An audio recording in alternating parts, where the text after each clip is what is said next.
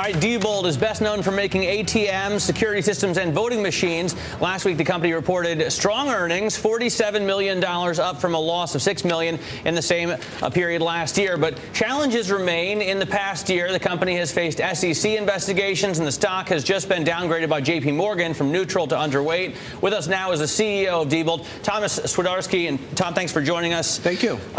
The first thing I think of when I look at this story is the cash machine story, because I know that I paid $2.50, $3 every time I pull out money, and I've been using cash a lot more ever since the credit crisis. I can't be the only one. No, not at all. And globally, there's about 2 million ATMs installed, and that number is projected to grow to close to 3 million by 2015. And as part of it is not only just the technology itself, but all the services that surround it, which is really what we are focused on as a company. I mean, that's a bigger part of your business, or you want it to be. Yes, absolutely. So today, if you looked at our third quarter results and you look year to date, you would say that over half of our revenue comes from recurring revenue of service and services. And traditionally, that's been a service contract on a piece of technology like an ATM, but in the future, it's much more in terms of all the other enhancements to make the ATM do the types of things banks want it to do. Talk to us a little bit about the global mix versus kind of the domestic mix. I mean, Sure. Turkey's a hot spot for you guys, from what I understand. Yeah, we've been very fortunate in terms of Diebold's a 151-year-old company, so the first 140 years were really U.S.-centric. Right. But today, we're about 50-50 in terms of total revenue outside the U.S. and inside the U.S. So we've grown significantly outside the U.S. You would say Brazil, you'd say China, you'd say parts of Europe like Turkey and Italy or France have been a much bigger part of our most recent past, and certainly be a bigger part of our future. Now, are they adding new ATMs, or are they upgrading to the kind of modern ATMs that we've become used to now that do everything from reading checks to making deposits and transfers? So I would say in the United States, a mature market. So parts of Western Europe are very mature, so they're looking at enhanced functionality. You have other markets like Indonesia, Vietnam, China, which are really just exploding and growing in terms of functionality. But the functionality that's required around the world on the deposit automation front is a little bit different. Some have checks, some don't. Some recycle cash, some don't. But the movement in terms of more functions out of the ATM than has historically been just cash dispensing is kind of the key. You know, it's interesting to talk to you because you play into the financial sector, obviously, and in terms of what consumers are doing and the demand for ATMs. What do you see over the next 12 months or so? We're trying to get ideas of visibility when it comes to the financial sector, to the consumer. Based on what you're seeing, what does it tell you? Well, we're seeing, much like we saw in the third quarter, pretty strong order growth worldwide.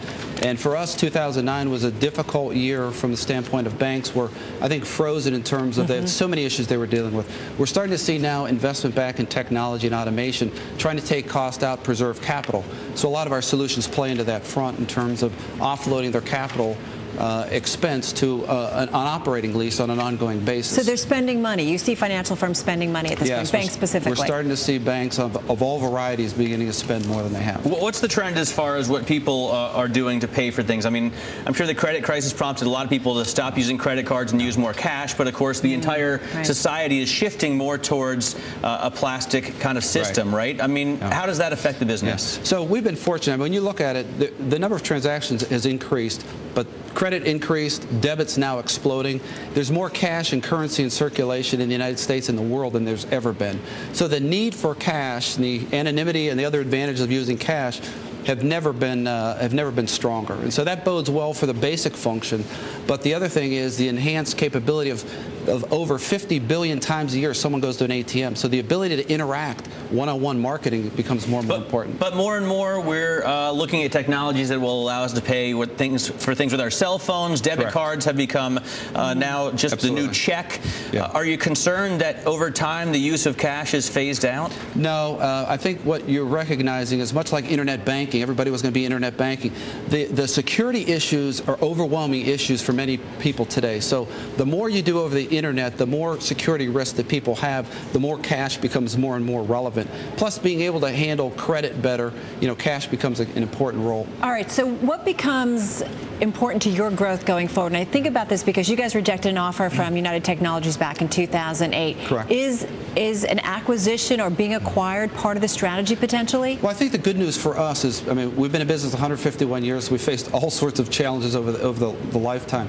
We have everything we need to create shareholder value going forward. Organically, you can create all that growth? Absolutely. We've got a tremendous reputation in the financial industry. We're diversifying through security into the retail industry. We do business within government sectors and also critical infrastructure. So we've got tremendous opportunities right in front of us, and I think both from the order standpoint as well as revenue, we're in pretty good shape. So just quickly, no, you wouldn't be open to a deal? I think much like anyone else, we want to create shareholder value. We'd evaluated that at the time, but I think the good news for me is I don't need that. We've got the capability within the organization to do it organically. Got it. Tom, thank you so much. Tom Swidarski of Diebold. Thank you so much. Thank you. Appreciate being here.